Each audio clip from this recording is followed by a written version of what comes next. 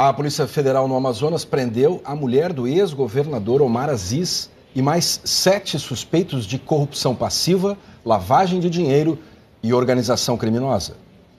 E eu vou indicar o senador Renan Calheiros como relator da CPI da Covid.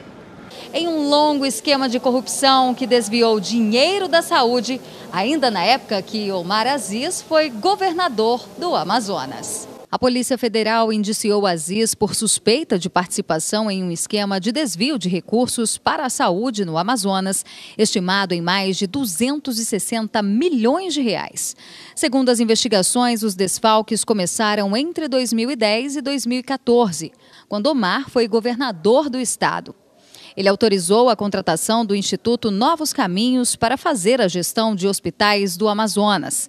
De acordo com o Ministério Público Federal do Amazonas, os valores eram repassados para políticos do estado por meio de contratos superfaturados. A operação realizada pelo MPF, batizada Maus Caminhos, foi deflagrada em 2016 com uma série de desdobramentos, entre eles a Operação Vertex, que menciona o nome de Omar 256 vezes em 257 páginas.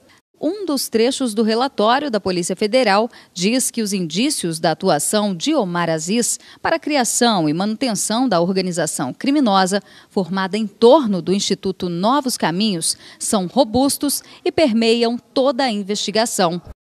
Em julho de 2019, durante a Operação Vertex, a Polícia Federal prendeu 3 irmãos de Omar, além da sua esposa.